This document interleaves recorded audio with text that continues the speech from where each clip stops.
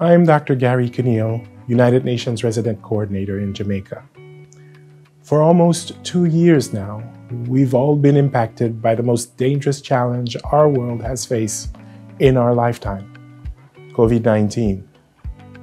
This pandemic has certainly shed light or has even worsened deep inequalities, fragile health systems, inadequate access to technology, and a global financial and supply chain system that disadvantages hundreds of millions of people all over the world.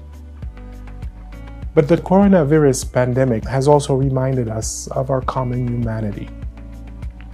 As the lethal infection raced around the globe, countless stories emerged of disparate communities joining together, of boundaries breaking down, of strange bedfellows making common cause against the threat.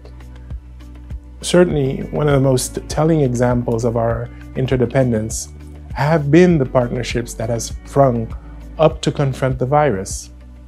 Everything from mobilizing new resources, balancing economic and health outcomes, confronting the deep shocks from this pandemic, to filling the urgent need for vaccines, face masks, ventilators, and screening tests, and of course, getting services to the people that need. Where we have been successful, it has been mainly because of community, national, regional, and global level partnerships. It is because governments, civil society organizations, the private sector, and development partners have worked effectively together.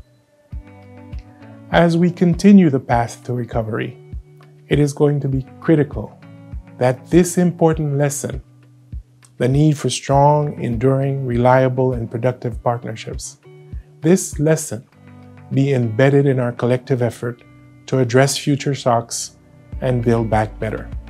Jamaicans have long understood this, and I applaud Jamaica's leadership in calling for greater regional and global cooperation.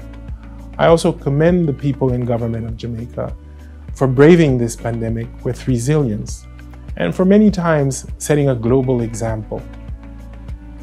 Over the past few years, it has been a privilege for the UN country team to work with key stakeholders in supporting programs that help mitigate the impact of climate change, promote digital inclusion and youth participation, explore innovative ways to diversify the economy, ensure that children can access learning, unlock the true potential of the blue and green economies, create private sector opportunity, improve food security and agriculture productivity, prevent violence, especially as it impacts families, women, and girls, and of course, increase access to development financing. All of this while supporting national efforts to fight against the health and socioeconomic impacts of COVID-19.